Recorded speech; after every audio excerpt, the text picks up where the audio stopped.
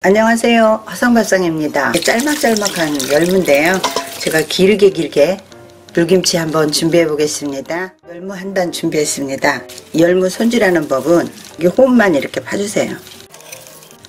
봄 열무라서 지금 상당히 연하거든요.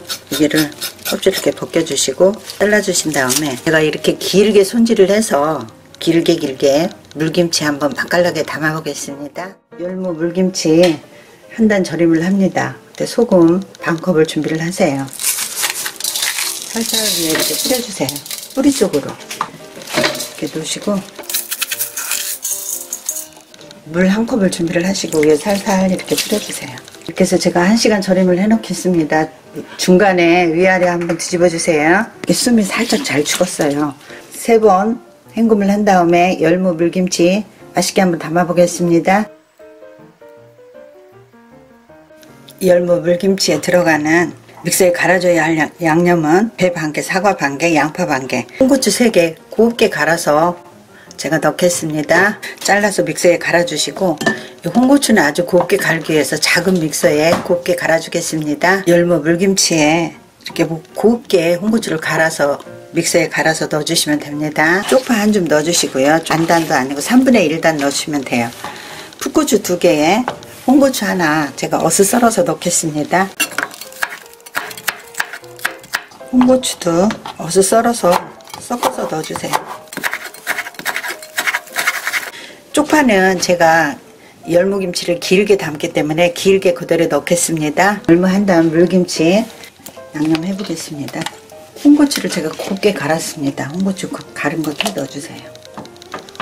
밀가루풀물 1.5L 넣어줍니다. 멸치액젓 반컵 넣어주세요. 매실청 1큰술만 넣어주세요. 다진 마늘 2큰술만 넣어주세요. 생강청 반큰술 넣어주세요. 소금 1큰술 넣어주세요. 양념을 이렇게 풀어줍니다. 걸쭉하게 하셔도 됩니다. 조금 싱거워서 제가 소금 1큰술 더 넣겠습니다.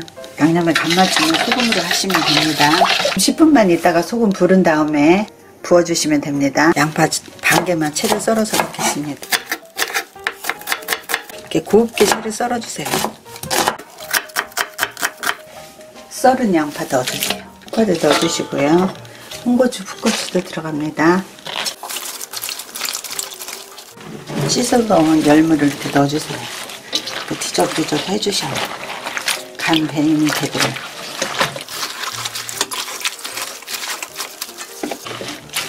그래서 자박자박하게 국물을 더 추가하셔도 됩니다. 국물 더 추가하실 때는 소금을 더 이렇게 가감을 하시면 됩니다. 물김치 담기는 너무 쉬워요. 국물만, 고명만 믹서로 갈아서 이렇게 넣으시면 됩니다. 통에 담아주겠습니다. 통에 건지를, 열무를 이렇게 다 담아줍니다. 국물을 쪼르륵 넣어주세요. 부어주세요. 이렇게 국물이 많거든요. 국물은 식성대로 더 가감을 하세요. 이렇게 해서 실온에 하루 정도 놨다가 국물 익으면 냉장고 넣어놓고 시원하게 드시면 됩니다. 제가 예쁘게 세팅을 해보겠습니다. 봄 열무 물김치, 짧은 열무를 길게 물김치를 준비를 했습니다. 열무는 열을 내려주고 더운 여름에 아주 잘 어울리는 식재료입니다. 봄에도 입맛 없는 분들 많거든요. 이렇게 여린 열무로 통으로 이렇게 준비를 하셔서 밥 위에 척 올려서 드시든가, 비빔밥 준비하실 때 위에 싹둑싹둑 잘라서 올려서 드시면 아주 건강에도 좋고 입맛도 돋는답니다. 화성밥상 다녀가실 때는 좋아요, 구독, 알람 꼭 부탁드립니다. 시청해 주셔서 감사합니다. 행복하시고 건강하세요.